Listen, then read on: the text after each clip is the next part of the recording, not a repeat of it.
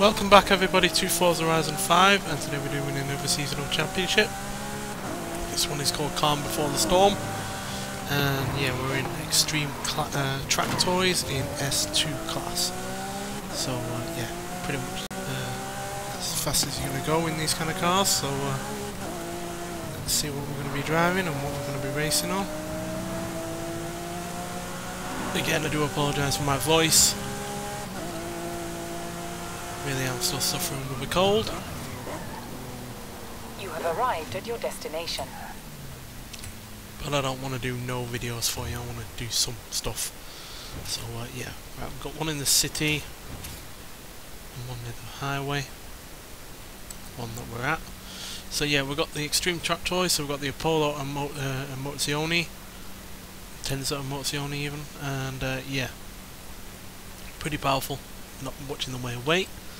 The original kind of lightweight fast car, the Ariel Atom, the 500 V8 version, then the Aston Martin Vulcan, then the Ferrari F40 Competizione, the Sesto Elemento standard version, the Maserati MC12 Versione Corsa, Volvo MT900S, and the Ultimate Evolution Coupe 1020. I think we're gonna go play it safe for a little bit for this first race, so we're gonna go for the Mosler.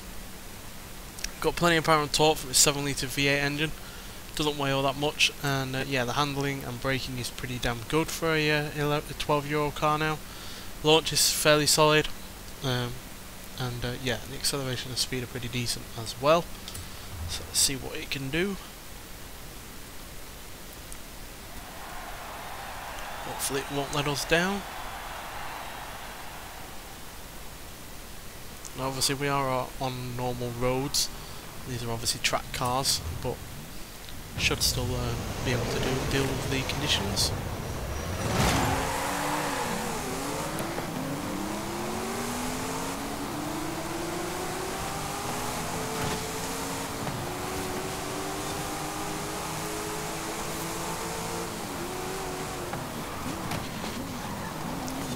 So obviously being street races, we still have to deal with AI traffic. Which, as per usual, can screw up your driving lines, mess up your braking zones, and catch you out on any blind corners. So you really have to be out on the lookout for them.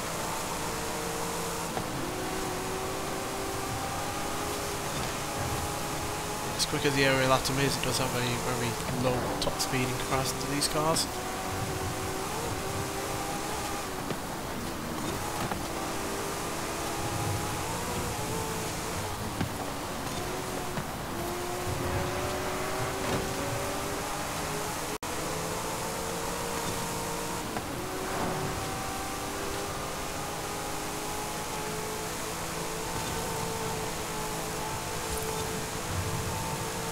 It's a Diablo GTR up front.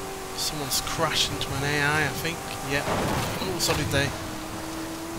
Yeah, the Chiron there crashed into a AI traffic.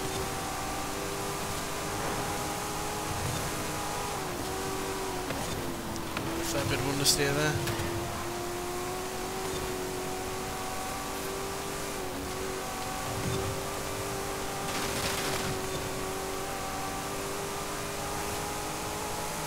Atom is not going to last on this straight.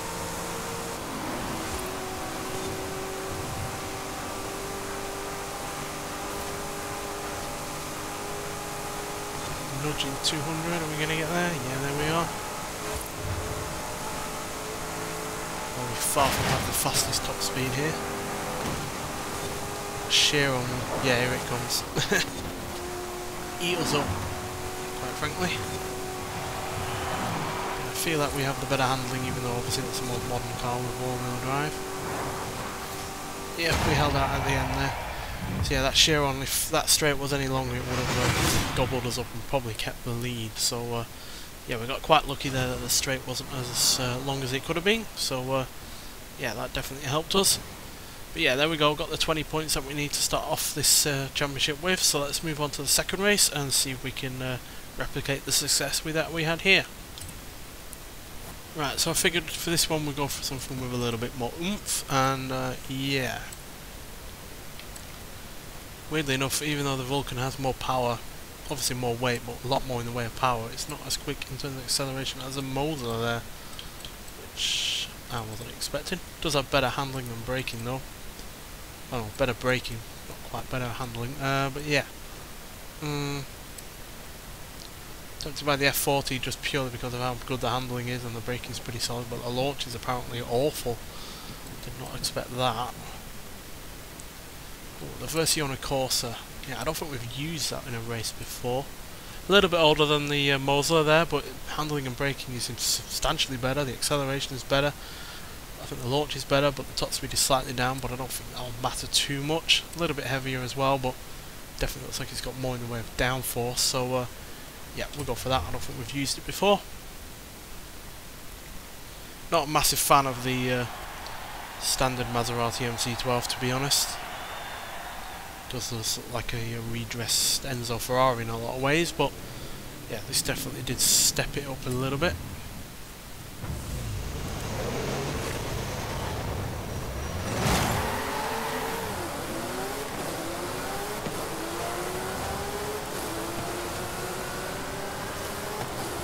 Got quite the same cubic capacity as the Moser. It's 1000cc down, but it's got more cylinders, so 12. Yeah, 200 horsepower extra as well, so definitely make a difference.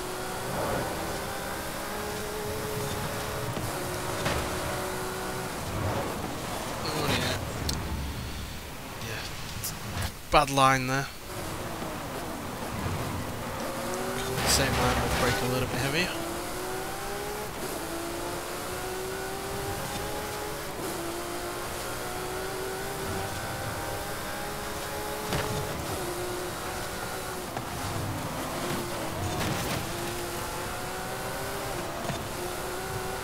The 40 I was deliberating about driving.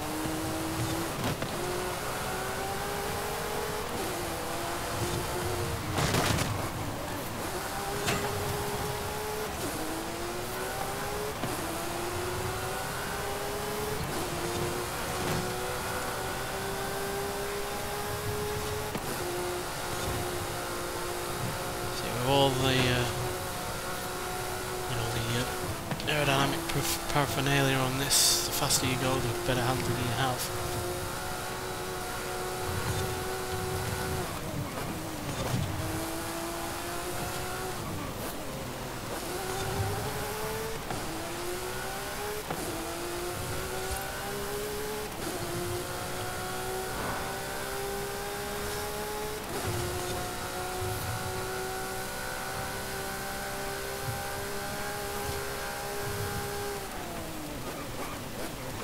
Would breach 200, but pretty sure the Moser has a higher top speed. It's because of how much downforce this has going for it.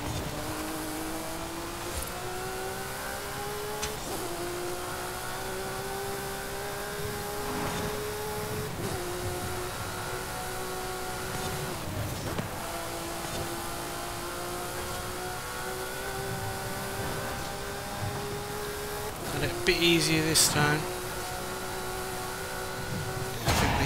The fact that we had our handling and braking maximum is what sealed the deal on that one.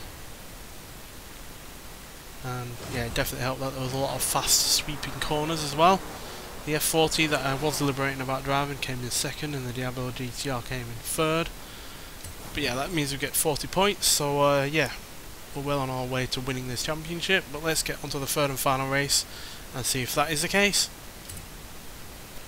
Right, so we've used two quite large cars, obviously not, massive in terms of the weight that they have, but I figured let's go for something a little bit lighter, well, not even necessarily lighter really, but just a little bit smaller and a little bit more nimble. I am tempted by the Evolution Coupe, purely because the handling is pretty damn good.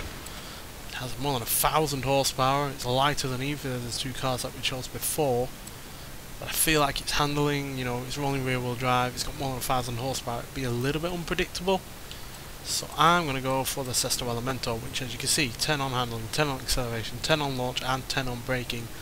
And even the speed is pretty decent as well. It's 0.2 more than the Maserati there. So yeah, we're going to go for this. It's probably the predictable choice, but it's also one that is as good as it is purely for real. Really, it's not, you know, an overhyped car or anything like that. It's a genuinely great car. It's also an easy to use great car as well, and a fast one at that. So yeah, let's see if all of that is going to come in handy. Obviously we don't have all that much in the way of power, obviously not much in the way of weight either, but yeah, we were probably one of the slower cars in terms of, well, lesser cars in terms of horsepower. Moser is the only one with less power than we have.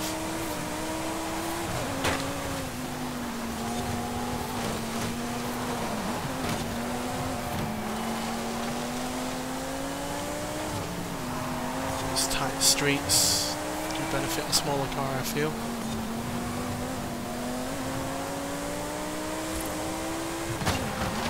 Oh, well, it would if I didn't have some understeer. There's one problem with this car: all-wheel drive doesn't mean it's got some understeer on the go.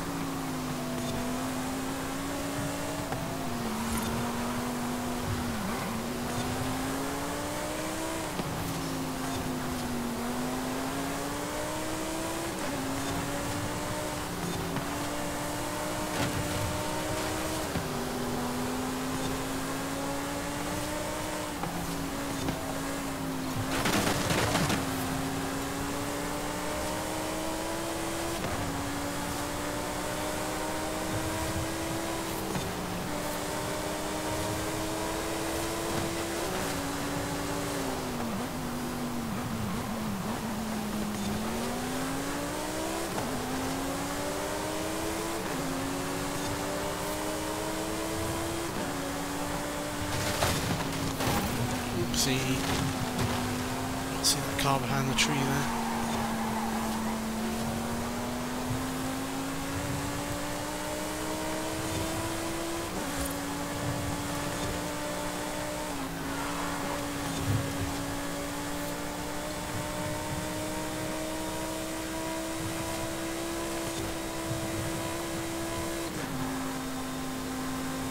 Seems like they all piled up in one another for some reason. Miss the checkpoint, do not want to do that.